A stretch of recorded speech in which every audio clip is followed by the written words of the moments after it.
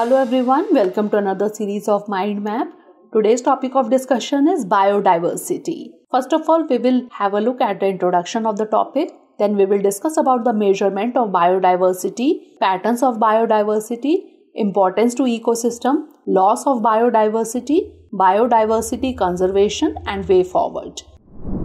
First of all, let's have a look at the brief introduction of the topic. In our biosphere, immense diversity exists not only at the species level but at all levels of biological organization. Biodiversity is the term popularized by the sociobiologist Edward Wilson to describe the combined diversity at all the levels of biological organization. Genetic diversity, when a single species shows high diversity at the genetic level over its distributional range, it is called genetic diversity. For example, India has more than 50,000 genetically different strains of rice. Species diversity, the diversity at the species level. Species differ from one another and do not interbreed in nature. Ecological diversity, at the ecosystem level, it refers to different types of habitats. For example, India has a great ecological diversity with its deserts, rainforest, mangroves,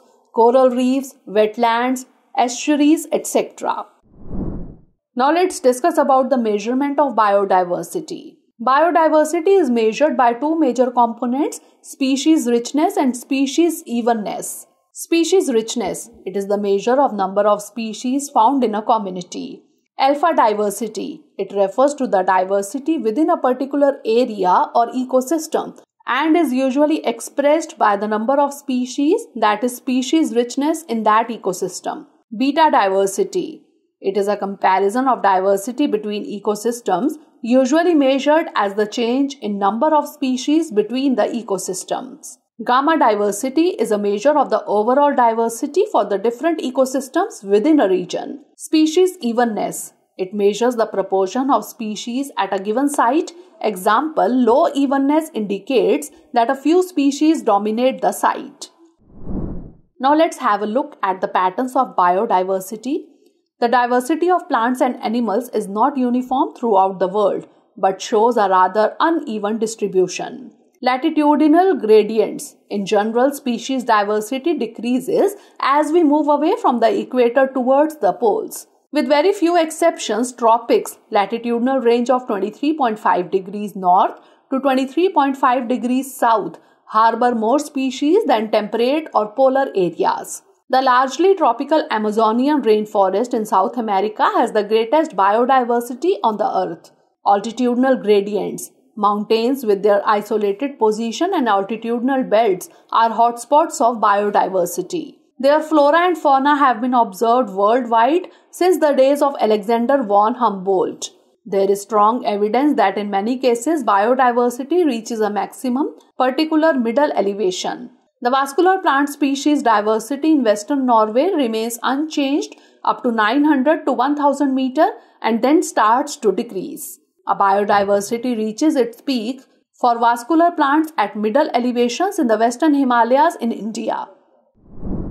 Now let's discuss about the importance to ecosystem. For many decades, ecologists believed that communities with more species generally tend to be more stable than those with less species. A stable community should not show too much variation in productivity from year to year. It must be either resistant or resilient to occasional disturbances, and it must also be resistant to invasions by alien species.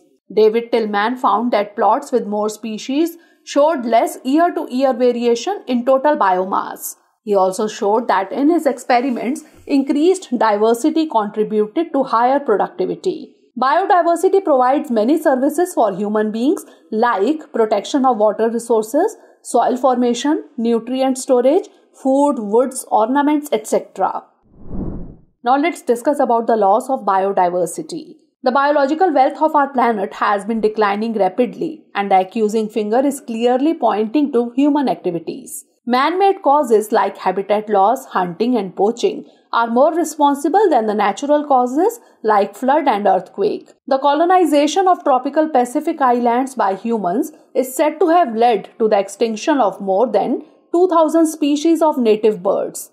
The IUCN Red List 2004 documents the extinction of 784 species including 338 vertebrates, 359 invertebrates and 87 plants in the last 500 years. The last 20 years alone have witnessed the disappearance of 27 species. Causes of biodiversity losses are habitat loss and fragmentation, overexploitation of natural resources, alien species invasions and co-extinctions. Now let's discuss about biodiversity conservation. Conservation of biological diversity leads to conservation of essential ecological diversity and preserve the continuity of food chains. Conservation can be done in two ways, ex situ and in situ conservation. Ex situ conservation, conserving biodiversity outside the areas where they naturally occur, is known as ex situ conservation. Here animals are reared or plants are cultivated like zoological parks or botanical gardens. Seed banks, botanical, horticultural and recreational gardens are important centers for ex situ conservation. In situ conservation, conserving the animals and plants in their natural habitat is known as in situ conservation. The established natural habitats are national parks, sanctuaries, biosphere reserves, reserved forest and protected forest. Now lastly, let's discuss about the way forward. Rich biodiversity is not only essential for ecosystem health but imperative for the very survival of the human race on this planet.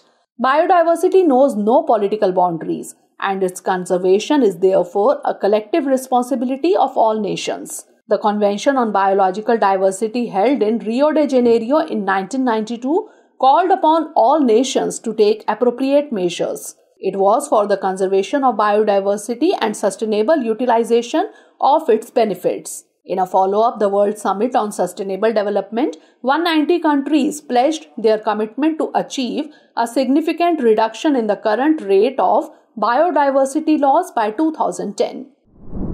Now it's time for the practice questions. First of all, note down the prelims question. Consider the following statements. 1. Biodiversity is normally greater in the lower latitudes as compared to the higher latitudes. 2. Along the mountain gradients, biodiversity is normally greater in the lower altitudes as compared to the higher altitudes. Which of the statements given above is or are correct? 1 only, 2 only, both 1 and 2, or neither 1 nor 2. Now it's time for the mains question. This question was asked in 2018 exam also. Question is, how does biodiversity vary in India? How is the Biological Diversity Act 2002 helpful in conservation of flora and fauna? So that's all for today. Stay tuned for the next episode. Thanks for watching.